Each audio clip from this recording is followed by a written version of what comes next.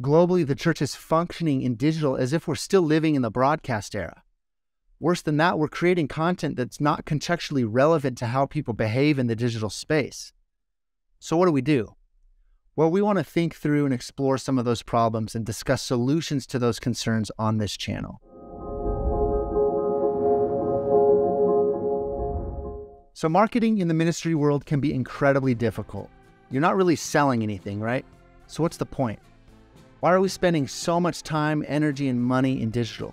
Or for many of your organizations and churches, why aren't we? And before you say, I'm a ministry leader, I'm not a marketer, hear me out. Seth Godin has this great quote where he says, marketers make change happen. If you run a ministry, odds are you're trying to make change happen. So if you're a ministry leader, like it or not, you're also a marketer. And if that's the case, how do we use digital to our advantage? We are living through the greatest communication shift in human history. This is the printing press all over again. And like the printing press, the global body of Christ has the opportunity to use this new communications tool to reach far more people with the gospel than we ever have before.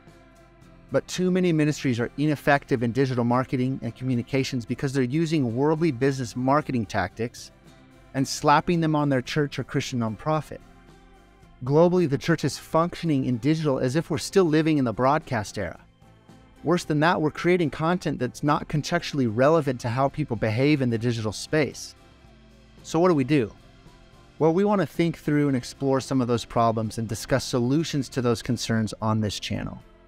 My name is Leighton. I've worked in marketing in the Christian nonprofit and church space for over a decade, and I run Reliant Creative, a full-service digital marketing agency for Christian nonprofits and churches.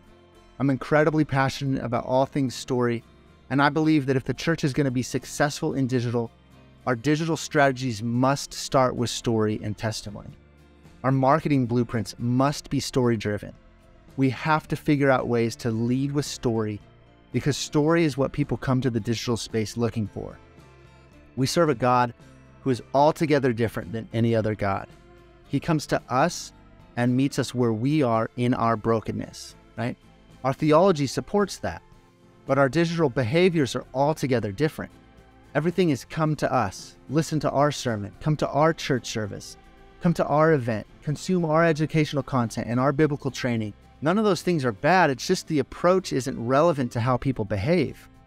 And if the church is going to mirror Christ and meet people where they are, which is 8+ hours per day in digital, we must meet them contextually relevant to how they behave in those places.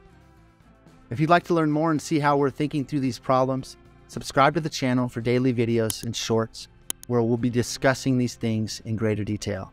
Thanks for listening.